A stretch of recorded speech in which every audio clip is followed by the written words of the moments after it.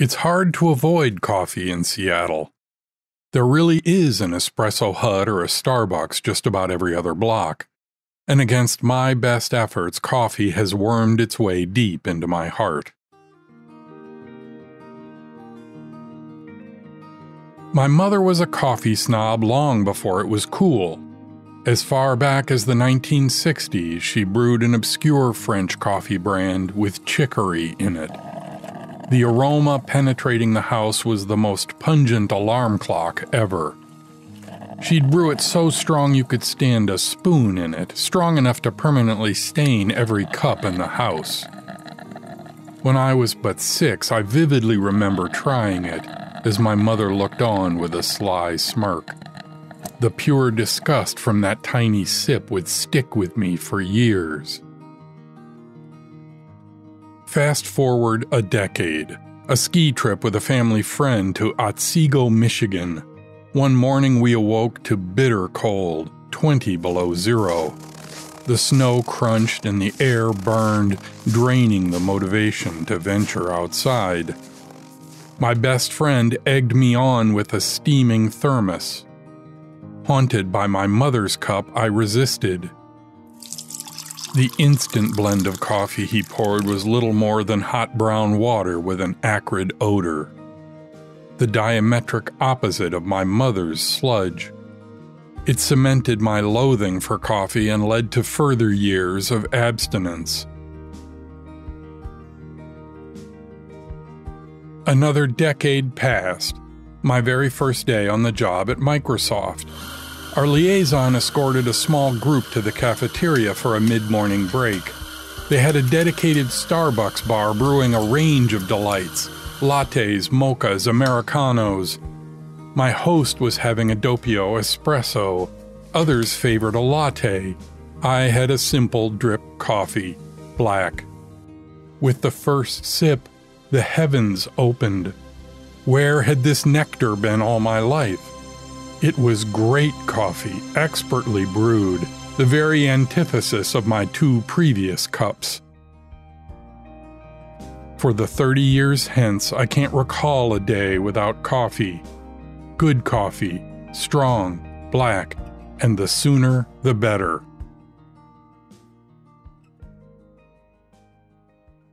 This makes the simple unreliability of our Keurig machine a source of great frustration. I like 2 small, strong cups each morning. The machine has a size button. I always choose the small. Alas, it brews whatever size it chooses, not infrequently overflowing the cup. How hard can it be? I curse. Just repeat the same thing I did yesterday, and the day before, for the previous 30 years. Simple repetition. How hard indeed. And that's what this is all about.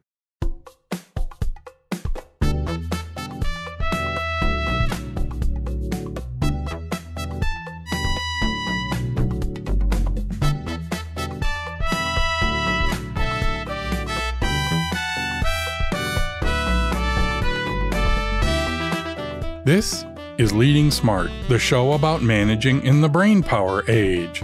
It's a field guide to the joys and challenges of leading and working in the modern workplace. I'm Chris Williams, your guide to the stories and ideas that I hope will inspire you to be a better leader in the world of knowledge work. This episode continues the series on communication as a leader. This time it's about getting the message out. This is episode 220. Repeat after me.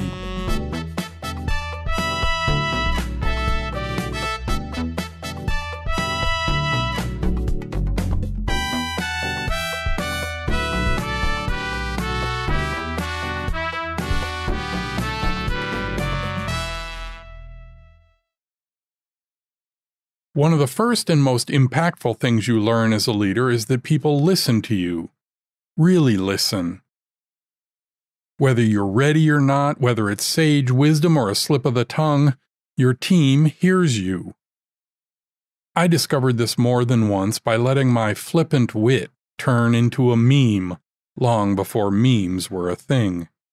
My casual, clever asides got echoed and rubbed like salt in a wound for both me and my team, sometimes for years. I find myself counseling new leaders about this often. Their response is frequently one of incredulity. Why, they ask, would anyone care? Their life thus far has been as an individual contributor, where their opinion may have had value, but it rarely had impact. Sure, people may hear me, they think, but why would it really matter? It helps new leaders and old to see this from their team's perspective. The team wants to do great work. They want to excel. They want the project to be a resounding success. And to get there, they want a leader. Someone who sets the course and clears the path ahead. And if you earn their trust, they will listen, even hang on every word. The impact of their rhetoric can be disquieting for first-time leaders. But like most superpowers, when used for good, it can be amazing, if used wisely. Alas, using the power of attention wisely is the hard part.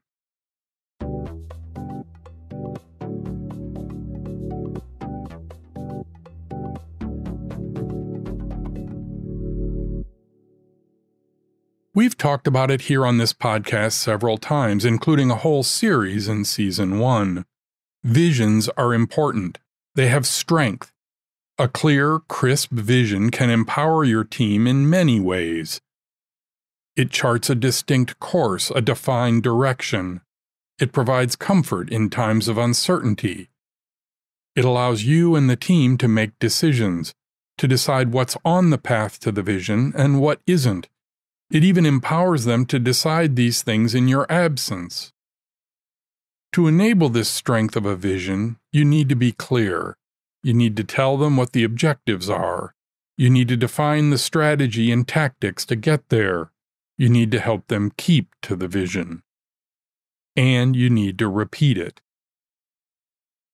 It's been proven for well over a century that the key to remembering things is repetition. For individuals, surely, but for organizations, even more so. In 1885, Hermann Ebbinghaus's famous study entitled On Memory showed that people need to hear something 7 times to remember it. Later studies have placed the number as high as 30 times. Whatever the number, people need to hear something again and again to make it indelible. Just ask any advertiser. So you as a leader need to not only chart the vision, you need to repeat the vision, clearly, consistently, and frequently. Repeat after me.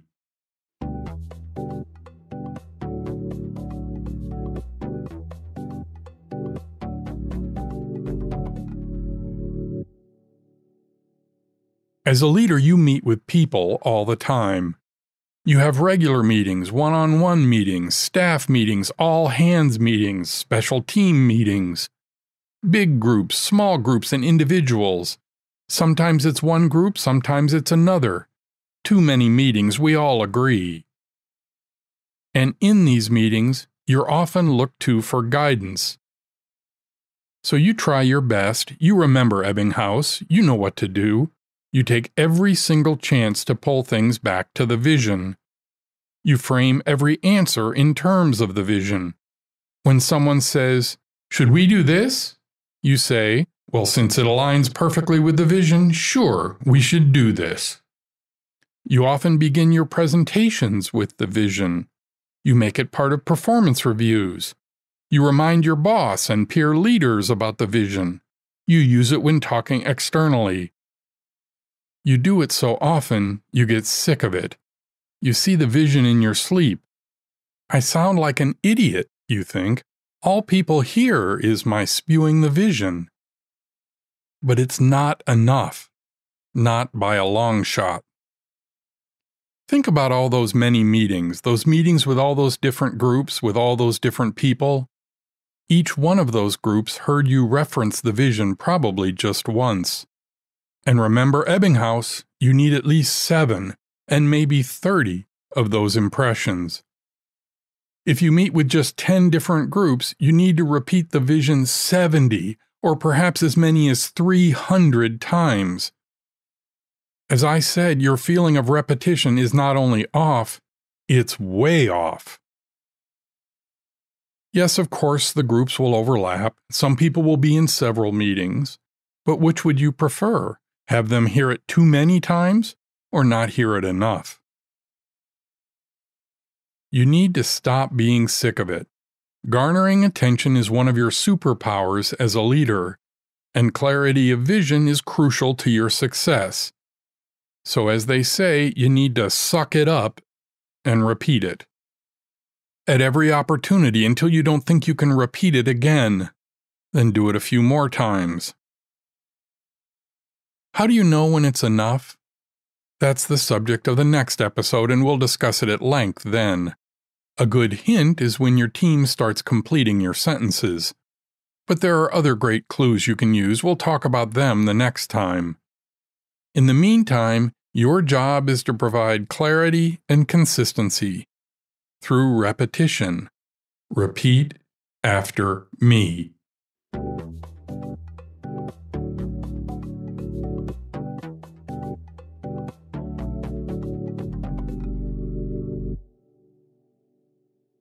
The most perilous time for a project is not at the start.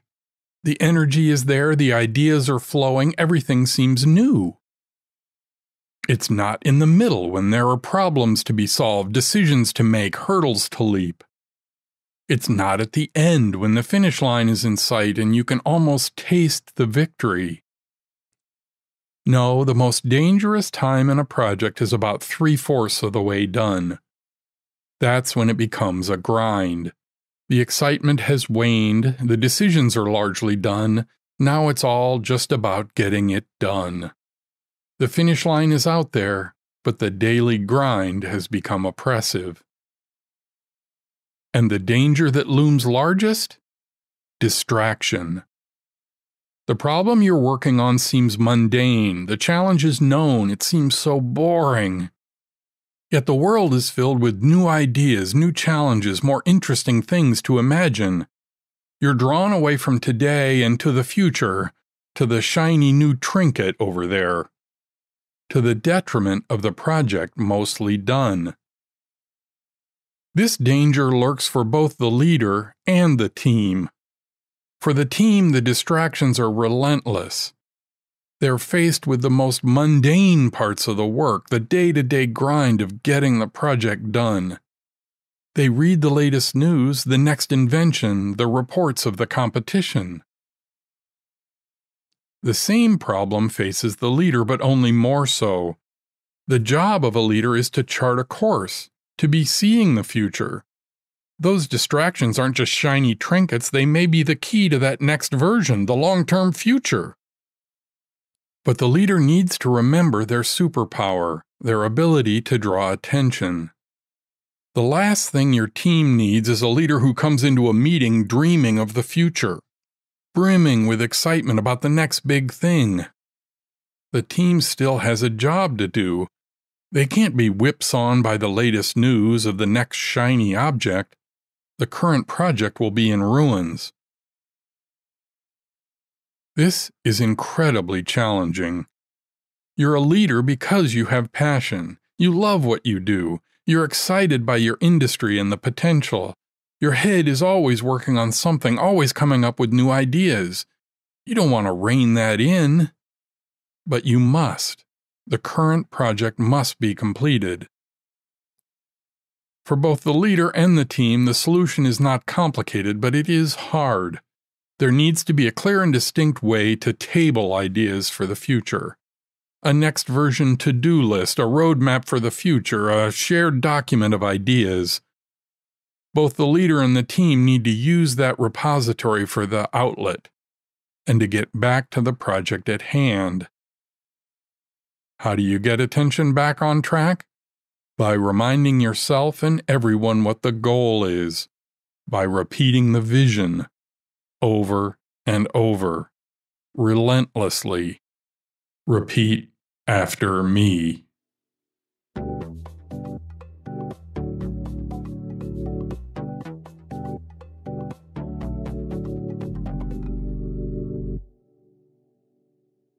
Finally, when you're deciding what to repeat, remember your culture.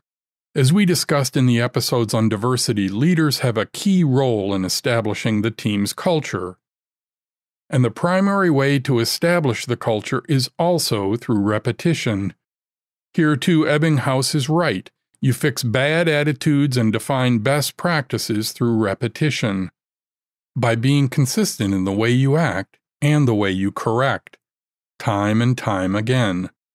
Culture is set by example, and once again, repetition is key. Next time, we'll begin to discuss how to know if you've been heard, if the messages are getting through, if you're affecting the culture. We'll go over how to determine how many times you need to repeat yourself, and how to know what's enough. But until then, remember that if you want to lead, you need to repeat after me.